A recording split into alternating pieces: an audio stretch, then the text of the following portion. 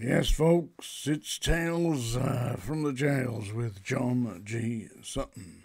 Do please like and subscribe. It's down there, folks. Yeah, that's very kind of you. Anyway, I want to talk today about the block at Strangeways in the 70s and 80s when I worked there, because the block was certainly the deterrent. People say that the prisons today are run by gangs and that the staff are no longer in control. Well, certainly in the 70s and 80s, there were certain prisons that were known as what's known as screws jails or screws nicks, yeah, because they were definitely run by the staff.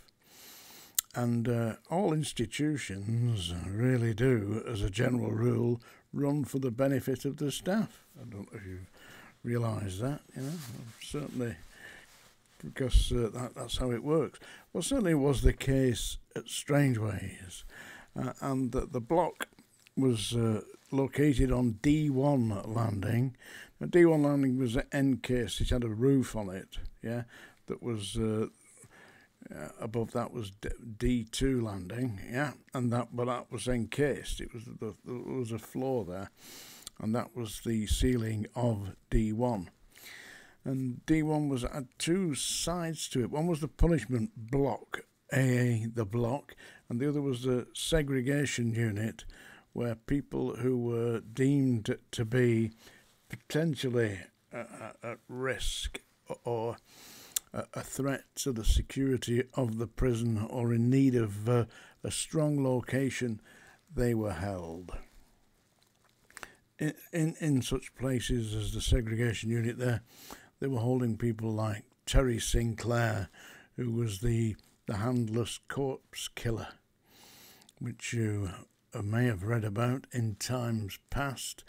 In the Chorley area, there's a flooded quarry called Ecclestone Delph, and two divers there found a mutilated body towards the bottom of the Delph of the flooded quarry, and the hands had been removed, chopped off, so that you couldn't get the fingerprints, and the face had been smashed in.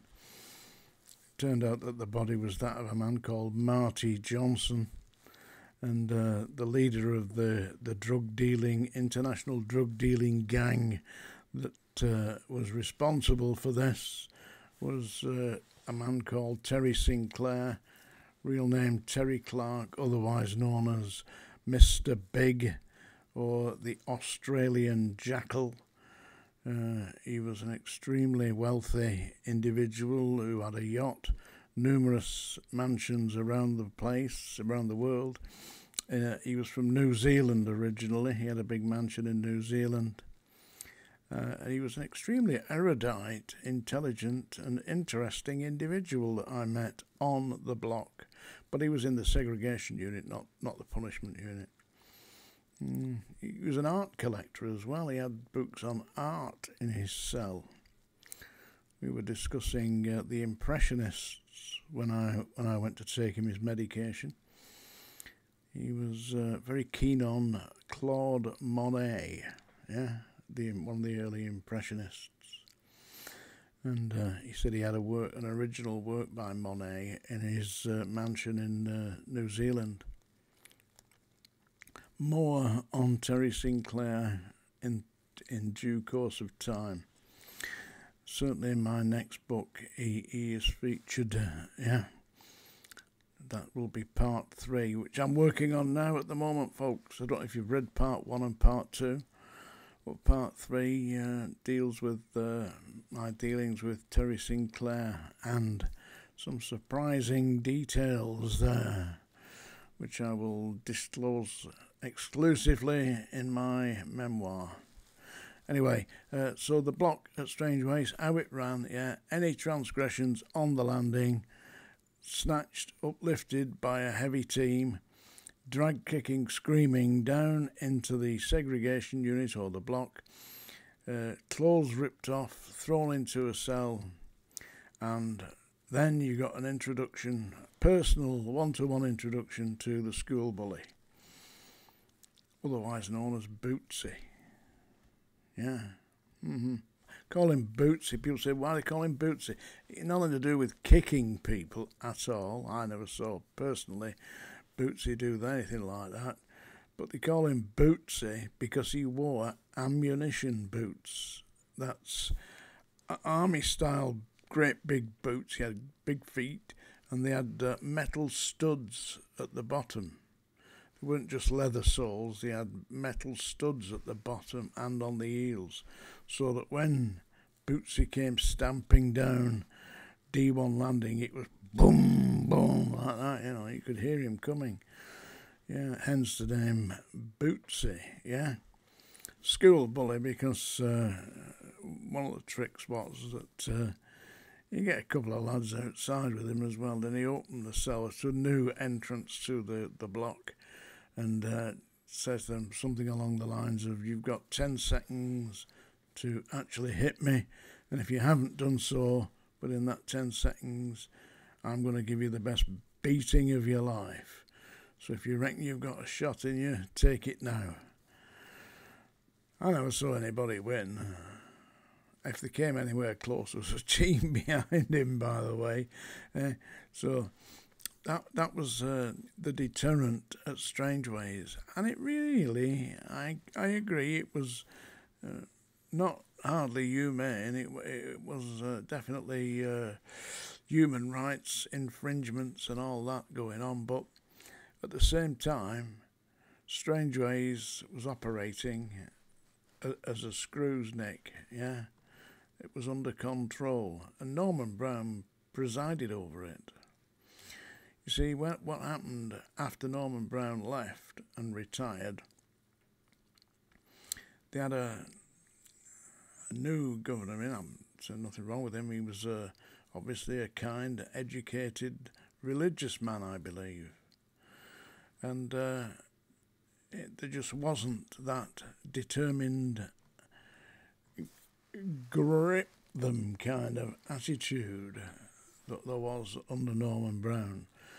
Because Norman Brown, if one of Norman Brown's officers said that he'd seen an inmate floating round the middle of the landings on golden wings, then that's what had happened. Because one of Norman Brown's officers had stated that. He was definitely supporting his staff. Whereas today, I mean, look, they're all getting locked up, aren't they? It's ridiculous. So anyway, that's how the block worked at Strangeways. And at Wormwood Scrubs, it was very similar. At Wormwood Scrubs, they didn't hesitate. Any inmates that kicked off got snatched. I don't believe that happens today. I mean, how are you going to do it? I mean, you got the Vernon's girls, haven't you? Or is it the Beverly sisters? The hostess system. What are they going to do? Handbags at dawn? Yeah. No, seriously. Back in the 70s, early 70s and 80s, that's how it worked. Step out of line. Meet the school bully. Right, I'm going to read you a poem now. That is a song dinger, by the way, but it's not a song. Although I was going to sing you a song today. I was going to sing, who's sorry now, whose heart is breaking for breaking that vow. Yeah, but I don't think you want to hear that nonsense, do you? My impersonation of Connie Francis isn't up to much, I can tell you that. So I'm going to read you a few lines from Shakespeare. What should I read you here? Yeah, that's all right. The Quality of Mercy, how about that? From The Merchant of Venice. Yeah. Are you sitting comfortably?